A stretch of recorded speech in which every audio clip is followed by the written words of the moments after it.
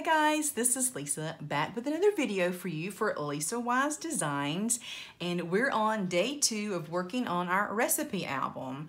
If you look back yesterday, we got our actual chipboard and everything covered and made into our album base, and we decorated it with pattern paper as we went along. So if you're lost, don't know what I'm talking about, just go back a day and you will see how we got to this part of it. And if you would like to work along with me, go to the description in this video and you will see how you can pick up the kit in my Etsy shop that has everything in it you need to make this. All you need is your tools, or you can pick up just the PDF version, which is just a tutorial, and you can make it with anything that you already have in your stash. So let's keep going. So if you're following along with me in your cutting guide, we kind of got through page 9 yesterday. We got all the way through, through page 10. I kind of skipped over here. So now we're starting on the top of page 11. Yesterday we made our binding, so now it's time to put that in here. So the binding that we made is going to kind of go right in the center. And on the top of page 11, it says lay the binding out. There's going to be about 3/4 of an inch at the top because we need more room at the top for the glassine bag openings than we need at the bottom. So what I'm going to do is get my Tim Holtz ruler and I'm going to draw a 1/2 inch line from the very bottom. And right here on the spine area, just going to kind of draw that out at 1/2 inch so that this would fall right here.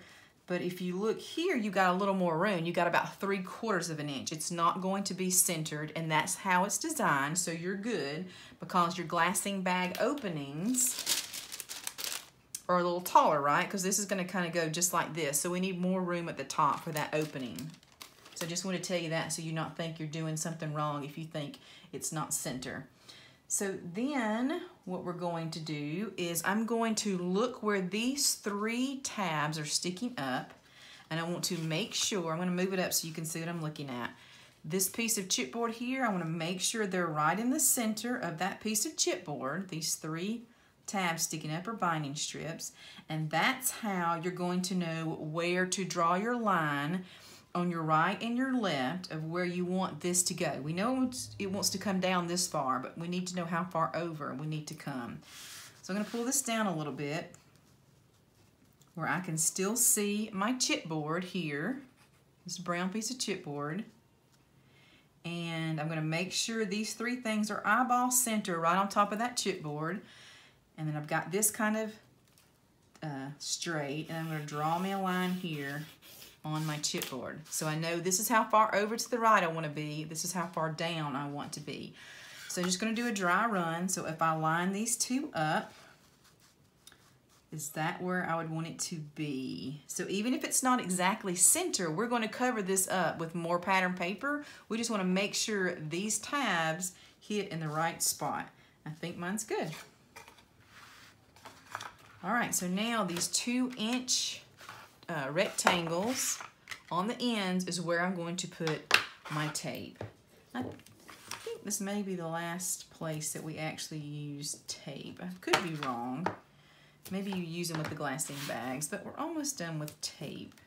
And I'm kind of glad. I like to get to my art glitter glue because things go much faster. But anyway, anything worth doing is worth taking the time to do, right?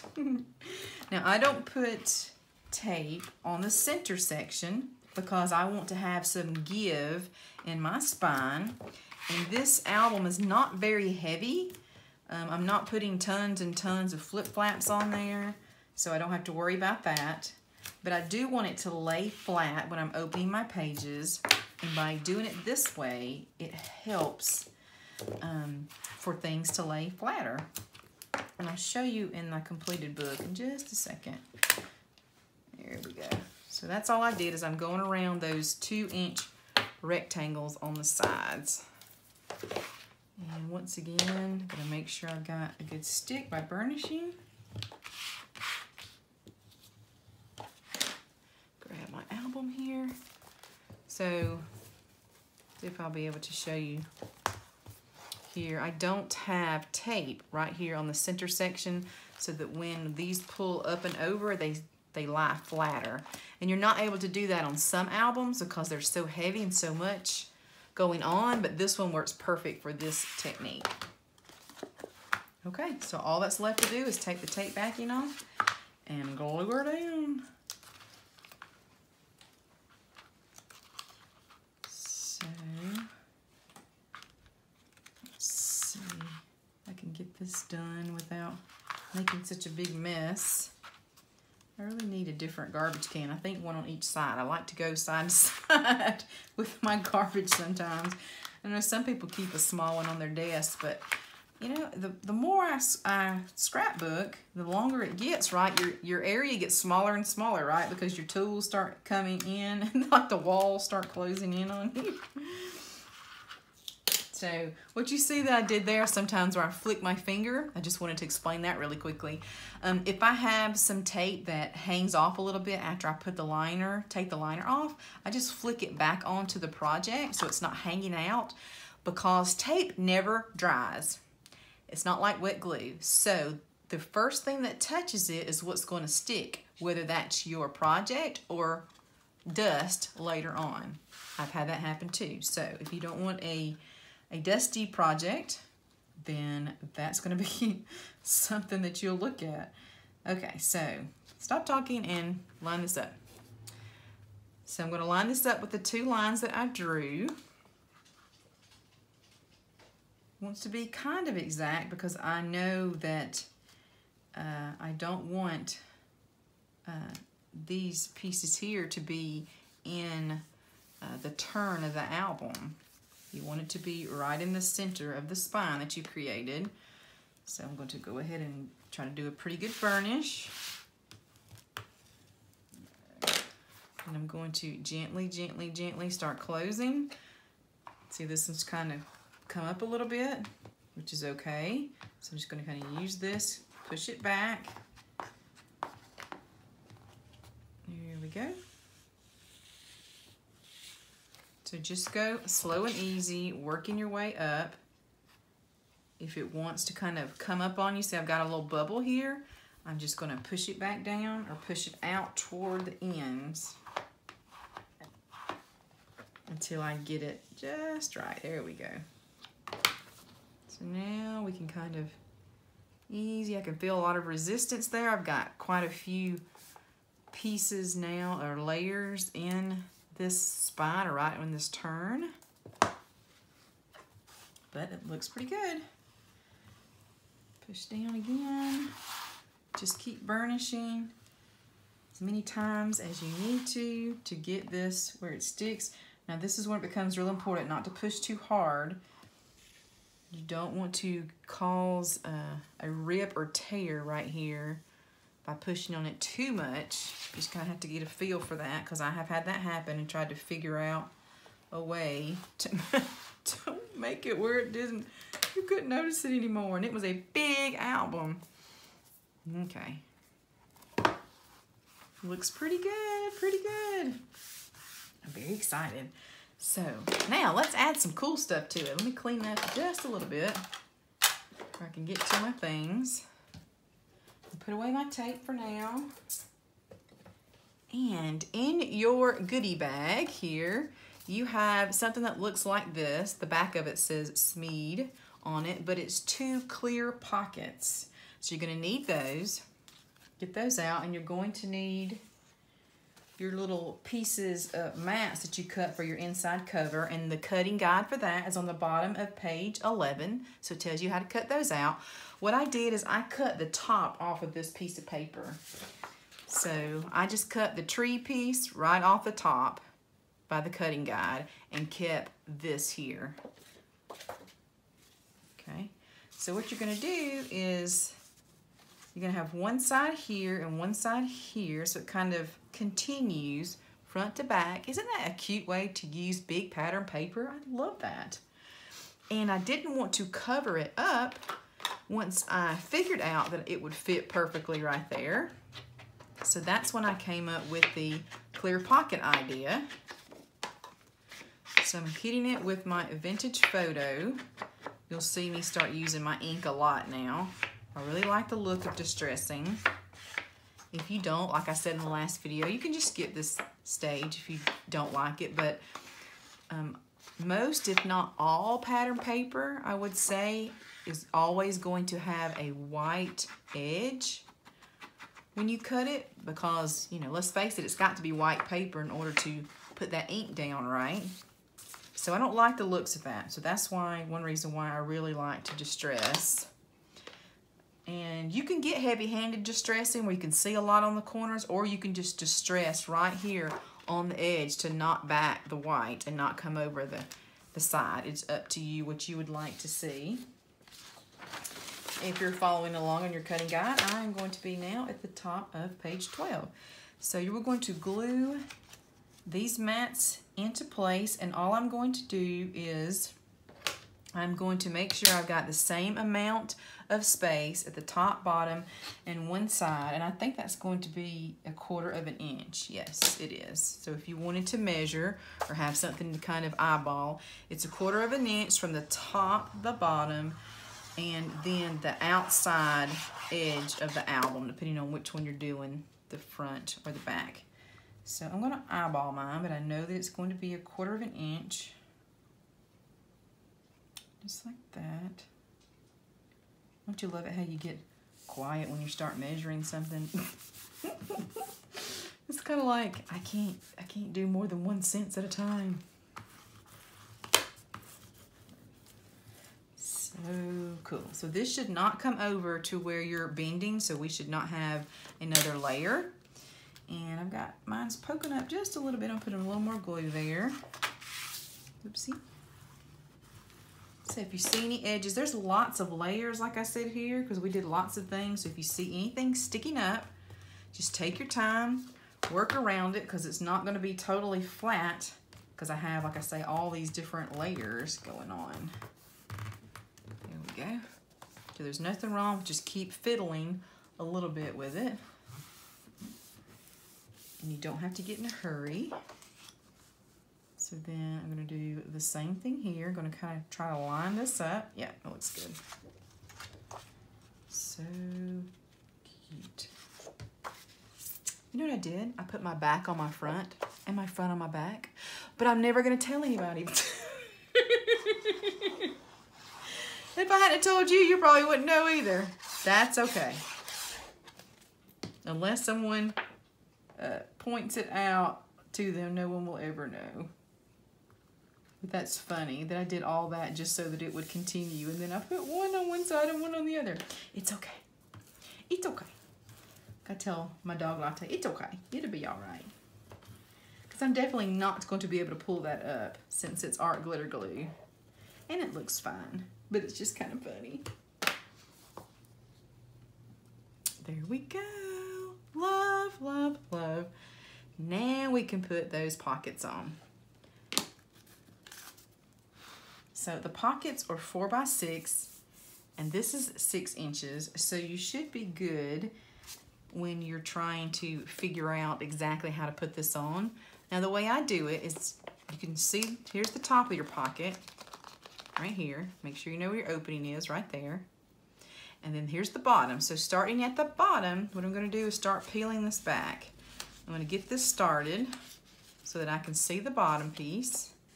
Turn it over here, and I'm just going to put that bottom piece, it's kind of hard to see that because it's clear. I'm going to put it right down on the bottom, and I'm going to butt it up to the bottom of the pattern paper. It's almost the same size, maybe a little bit bigger, so you shouldn't have much of a problem lining that up. So put this right on the bottom of the pattern paper and just slowly work this up. Okay.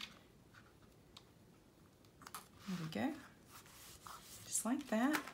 And then just easy, easy. Make sure all of the glue sticks. Isn't that the cutest? And then you've gone to all this effort to put down this pattern paper, and you'll still be able to see it, because when you put, let me grab a tag. When you put a tag here, it'll go just like that. No, it's hard to see. There we go. Now you can see. And then when you take it out, you can still enjoy the pattern paper. Cute. Okay, I'm gonna do the same thing on the other side. These are called Clear Poly Pockets. And I got them not at a craft store, I got them in an office supply store. I'm not sure how you use it with office supplies and maybe with index cards, maybe 4x6s, but that's what I used. I saw them, thought, I can use that. Do the same thing here. I'm just starting at the bottom. Just going to try and line up the bottom of that pattern paper that we just put down with the bottom of the pocket. Get that in place, and then you can slide the rest of this off and kind of guide it easy into place.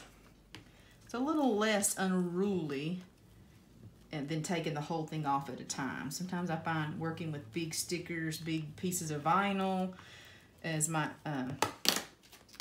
niece and I were doing last weekend, big pieces of duct tape that you're trying to make into a letter. It's easier to do it like this, a little piece at a time. So even though you can't hardly see that, then there's pockets there now. Now let's start to work on our glassine bags.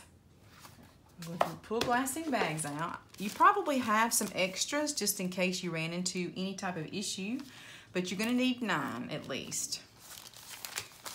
3, 4, 5, 6, 7, 8, 9, and I happen to have 10 that was in this one.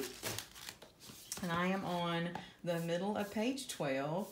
If you want to do inking of the edges, now is the time to do that. So we're going to ink the edges of all the glassine bags, and I'll show you what it's going to look like in the final one. So see, you can kind of, oh no, you can't see. So you can kind of see this brown edging here against the white. The brown edges here. So if I didn't have anything, it would be this pure white. Maybe you can tell a little bit about that, so you can make a decision if you want to do that. So I'm going to get a little bit of Distress ink in that vintage photo. And what I did is I went around the edges on the sides of the pockets, that. And I did it along the bottom. And of course I did it on the top. And then what I also did is I kind of lifted this front part up, and I did this little sawtooth looking front here so that there was some definition from that pocket. So this one's kind of hard to see that there's a pocket, where this one is very easy to see. So it's just personal preference there. Let me take one more peek here and see if that's all I need to do. Yes, they get glued back to back on the page, so you don't have to worry about doing the back piece of this. So if you want to do this, do all 9 of your glassine bags, which are going to be pockets, and I'll get right back together with you when I have mine finished. Okay, I've got all my 9 glassine bags inked up. I found that very therapeutic. So we're going to use 6 of those right now to put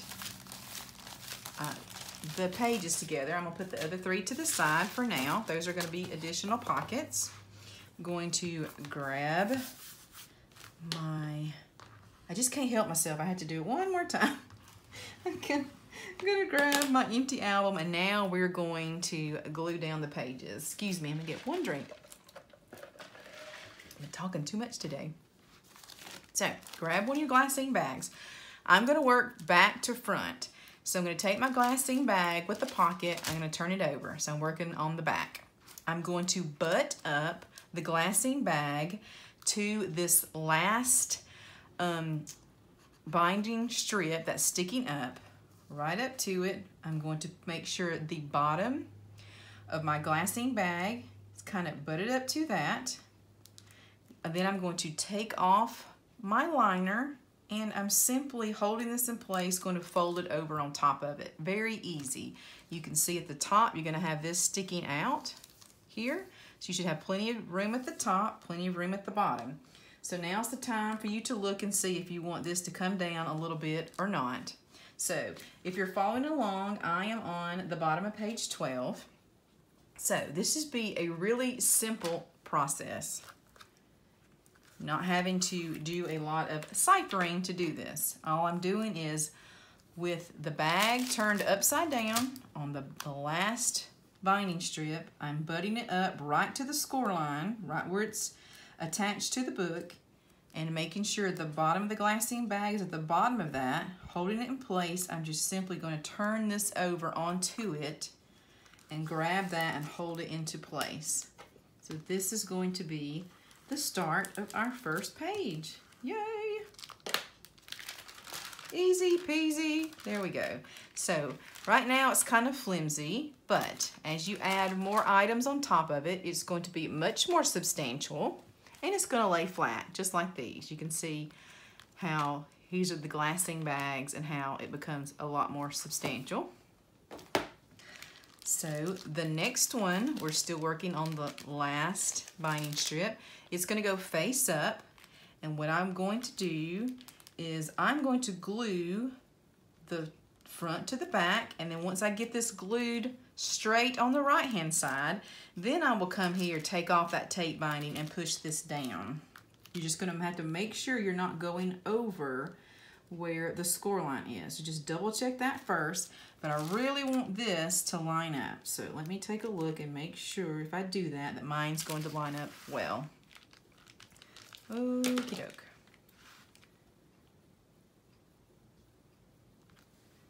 I'm just going to place some glue, hold on the outside of this first bag. I'm going to put the second one face up right on top, trying to get it as even, as exact as I possibly can. That, give it a chance to glue. So basically we're just gluing one front to back with the pockets on the outside. Now you should be good to go on your binding strip here. So you take off that binding strip. Now you got a big flap here. And then just let this naturally fall into place. And if everything lines up correctly, you should not go over that score line. Everything should be good. If you're off just a hair, it's okay. You don't do perfect like May says. I love that. So now I'm just going to kind of turn this one over. Just going to kind of work it just a little bit. And then I'm going to come in on the bottom and I'm going to glue the bottoms together. I'm going to make sure now this is a lot more substantial. You've got 2 layers now of glassine bags. And you can see mine is not exact. I've got a little puckering right here. I'm not going to worry about it at all. I'm going to take my ink and I'm going to come to the bottom and kind of make it look like one piece. Just like that. So if you want to glue the inside of the tops together, now will be the time to do that. Just make sure you're not gluing your pocket shut on the front or the back. Now I have not done that, but it does sound like something I would do when I was talking. Just gonna make sure my pockets are okay and I glue down in that center. So we're just gonna do the same steps again with the second and the third binding strip. So I'm just gonna take off the tape, still working from the back. I'm gonna flip this over upside down, butt it up against that score line where the bottom of the bag is at the bottom of the binding piece, and just simply fold it over. That's the easy part, right? I'm not going to take that off yet. I'm going to do the same technique. So you might find a different technique that works for you. You might want to start at the binding and work your way over. That might be easier for you. We'll try that this time. I just am a stickler for getting these to line up. That's why I decided to do it this way. But kind of working here, that, and I think I looked at the one my mother made after she took a kit and worked on hers. I need to get pictures of hers because I think she didn't glue hers together. I think she made flaps like this with an extra one. So there's another idea too. If you want more room in yours, just don't glue them together. Just put on the sides of the binding strips. So I thought that was a great idea when I saw hers, and I think that's what she did. But for now, this is what I want to do because I want mine to be more substantial, and I want pockets on the front and the back. And then we glue another glassine bag to make a half pocket later on. So there we go. There's that one. It's cool. Okay. But anyway, that gives you another option if you like that. My mother's so smart. She knows how to do sewing and crafting and cooking, and she worked outside the home, and she's just one of those people that just, it seems to all come natural to her. Okay, just gonna line this one up.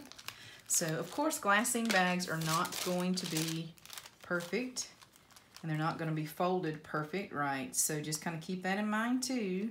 If you see one's off a little bit, that's probably not you, it's probably how the bags were made. Yeah, I think this technique was a little bit easier. And it also gives you another option if you want to use that extra bag or two that comes in your kit. So that might be the easiest base pages ever in a scrapbook album, and it's definitely unusual, right, to use glassine bags as the base. But I thought when I saw a pack of bags, you know, that looks like it would be really fun to use as in an album. So anyway, that's just kind of how it all got started. So let's see where we are. We are on the top of 13. We've got our 3 pages in, our backs and our fronts, so our 6 pockets, and now we get to decorate. Okay, I have not cut my papers out, so I'm going to go and do that, and I will come back and we will start decorating. But what I wanted to tell you in your cutting guide is I basically cut and do the same formula on the fronts and backs of all 6 pages, and I'll show you. So on this front page, you know, I put this long piece of paper here, and if you'll notice, I used some really wide matting. I wanted you to be able to see this was a glassine bag. So a lot of times I don't mat where there's this much left on the ends, but I did this time. So that's a personal preference, so just keep that in mind as you're following the cutting guide. You may want to measure and cut them larger if you don't like this look. But anyway, the same formula, so I'm going to cut big pieces on the front and a small piece for the bottom, because I'm going to put a glassine bag on the front and have another half pocket. So you'll see the same thing on this one. It's just different pieces of paper, but I'm basically using the same formula. So when I tell you, you know, to cut this at this size, this one at this size, you're going to do the same thing over on this one and the same thing here, if that makes sense. You're just going to do it 3 times with 3 different pieces of paper. So the backs are kind of the same formula. I've got this 3/4 of the page piece, and then a small piece, and then one that's about 1/4 of the page. Kind of see that, how that goes? See this? Now this one, let me flip to this one. This one's the exact same way. You see how it's just different pieces of paper, but the backgrounds are the same. Now this one is done top and bottom, but this I decided I wanted to take advantage of the paper, and so I cut it larger, and I did not glue it down, but on the bottom so I could have a tuck space. But about the same formulas for the front and the back. So maybe that will help you as you're looking at the cutting guide to know how to cut all your paper, because the cutting guide tells you on the first one how to cut the plaid, how to cut, you know, how to get your excuse me, glassine bag done, and what to cut to go over the glassine bag, and how to put it together. And then it will go over what to cut, how to lay out the back piece. So you're just going to kind of do that twice more with different pieces of paper. So I don't go over it again with you because it's exact same measurements. But then you have color photos of which pieces I chose to do that. Now we're going to do it together, but I wanted to go ahead and let you know if you wanted to get ready for the next video of how to cut out your pattern papers. So we'll do that. Then we will do some decorating and we'll do some tags. So I will see you here, same time, same place tomorrow. Thank you guys for being here. Thank you for picking up this kit or the PDF version of the tutorial. If you decide to make one of these, I definitely want to see it and get some inspiration from you. So go and put some photos over on Lisa Wise Designs on our Facebook page. If you love this video, please give it a like. Thanks guys, and I'll see you here tomorrow, same time, same place. Bye.